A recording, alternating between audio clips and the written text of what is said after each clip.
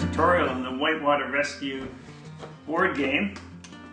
It'll help you get started and get set up so you're good to go.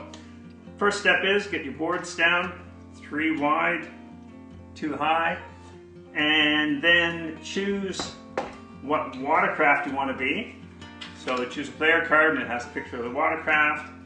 Get your boat that matches that player card, put it on the first column of spaces on the board, and once you've done that, and all the players have their boats there, go ahead and choose some gear cards. You're going to choose 5 gear cards, and this is a cooperative game, so spread your gear out amongst the 5 of you. Don't choose all of one thing. And once you've got your gear cards, you've looked at your player cards, read the game guide, because that's really going to help.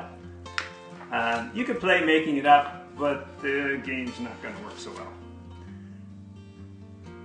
We're all set up to go. So the board itself, you've got yellow spaces, and that crossing over a yellow space or landing on a yellow space means you pick up a good day, bad day card. And then read the back and it tells you what to do. It could be good and it could be bad.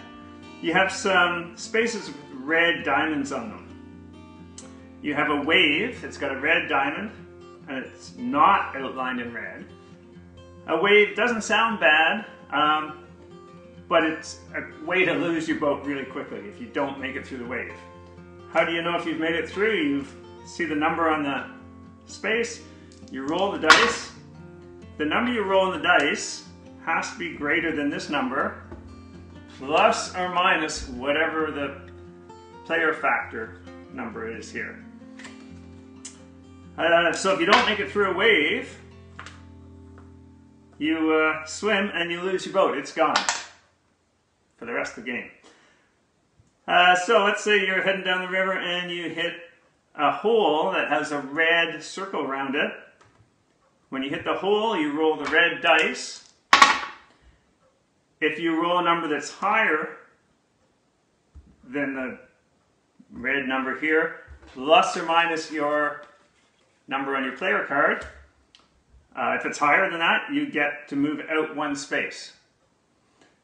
When you move out 1 space, you don't pick up another chance card. It's just like a default moving out. If you didn't roll a number that was higher, you're stuck in a hole. You lose 1 gear card, it's discarded. Next turn around, you do the same thing, roll your dice. If it's not higher, you lose 2 gear cards. And you move out by default. On that second turn, if you had rolled a number that was higher, you would just move out by default. You don't lose any gear cards on that second turn. So that's, and the one last thing before you even get started, this question comes up a lot. The swimmer, a little gray swimmer, to start the game, the swimmer is placed in a purple space on the middle boards. So I'm just going to place it right there. These purple spaces are something to avoid, because to get the swimmer or a boat out of a purple space, the other players in the group need to play gear cards. And so I would check the back of my player card and it tells me what gear cards the group needs to play to get this boat out. And so it could be 3 gear cards, in which case, 1 from there, 1 from this player, and maybe 1 from over on this player. Those gear cards are gone. So as you go down, if you're hitting a lot of purple spaces, you're losing gear cards. If you can't rescue somebody out of a purple space, the game's over. The objective of the game is to get all your boats and the swimmer, who you're going to rescue, to a pathway. Everybody has to get to the same pathway.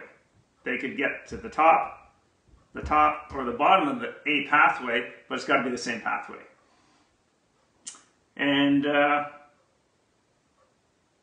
yeah, that's kind of the way it goes. If you, one little tip here that sometimes doesn't occur to people. If you had two boats side by side, you can abandon your boat if you want. Boat's out of the game. This boat now moves on each of these players' turns. So the yellow player, their turn comes around, it moves their 3 spaces. And then when it's the orange player's turn, it also moves 3 spaces. So it's a way to move your boat quite quickly. Same thing happens if you picked up a swimmer and you rescue this swimmer. Now you've got 2 people in the craft and it moves a lot faster. All right, well, the last thing I can say is look at the inside of the box. There's some pro tips in here that will give you a bit better edge on the river. And I hope you make it. Hope you enjoy the game.